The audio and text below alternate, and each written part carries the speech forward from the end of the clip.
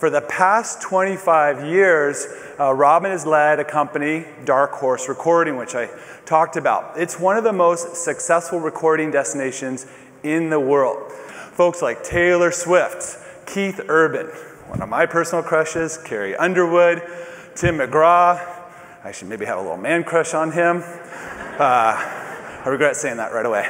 Matchbox 20, Neil Diamond, Alice in Chains, and many, many more have come through his studio.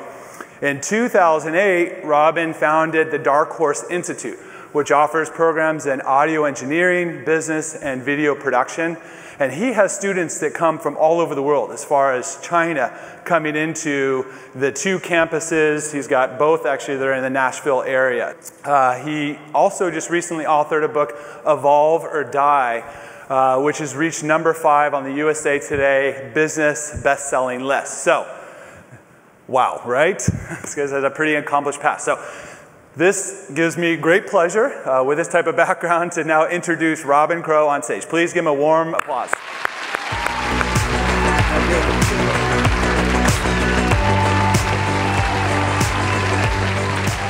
Good morning and welcome to Nashville. Thanks for coming to my hometown. Over that time that I've lived here, I've gained an appreciation for country music that I never really had when I lived in Los Angeles. But from time to time, I do hear some pretty strange country music songs written by some sometimes pretty strange country music songwriters.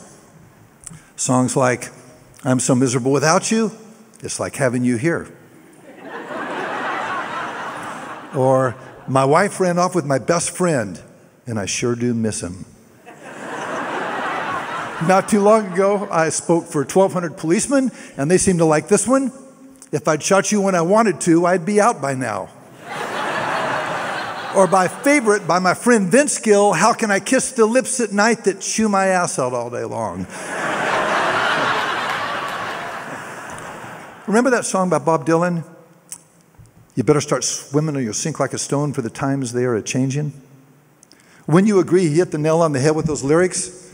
40 years ago, when he was writing albums like Blonde on Blonde and Highway 61 Revisited, America was experiencing this explosion of creativity and change with the emergence of drugs, sex, rock and roll, the war in Vietnam.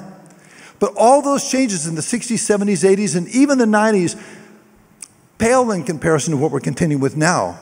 Only now these changes are coming faster and with greater frequency. But the good news is, those who best adapt to these ongoing changes are the ones that will win the biggest. I guess it's just human nature to hate change. The truth is, we're afraid of uncertainty. We're afraid of stepping into unknown territory because it requires that we view things differently. I mean, what if our plans don't work out? What if our ideas get rejected? One of my favorite quotes by author Joy Bell C. You might be comfortable in the pond that you're in, but if you never venture out of it, how will you know there's such a thing as an ocean or a sea? Holding on to what's good for you now might be the very reason you don't have something better.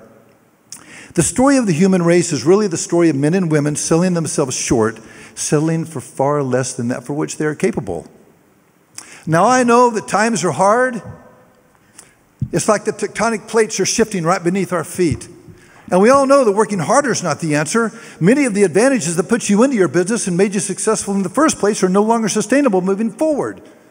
But when you agree, we must be continually rethinking, reimagining, and reinventing the way we do business, especially in this industry. Let me give you an example.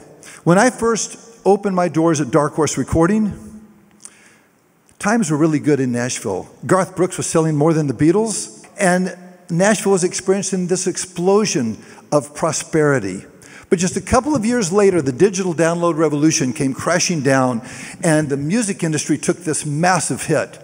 All of a sudden, music distributors like Tower Records and Turtles, remember them? They went the way of the dinosaur. They closed their doors and they went bankrupt. And literally at that same time, evolving computer technology began rendering analog recording equipment obsolete. In other words, if you had a laptop computer and $400 or $500 worth of software, you could begin making high-quality recordings that used to cost hundreds of thousands of dollars to create. Luckily, people continue to make music, but the way it was being distributed, recorded, promoted was completely changing. And I started looking at studios literally not all over the country, but all over the world, and they were closing their doors for business. And I realized we were going to either have to evolve or suffer the consequences. So we started focusing on customer service, even over technology. We had 4 studios over on my farm, and each one of them, we created a lounge with a home entertainment center with hundreds of DVDs for our clients to watch. We began stocking our refrigerators full of food with drink and snacks. And then we started coming up with better coffee, gourmet coffee, better snacks, barbecues, whatever we could do to give the customer experience a little elevation. And it's been that spirit of continually changing and trying to stay at the top of our game and trying to do whatever we can to serve our customers that's kept us alive and thriving to this day.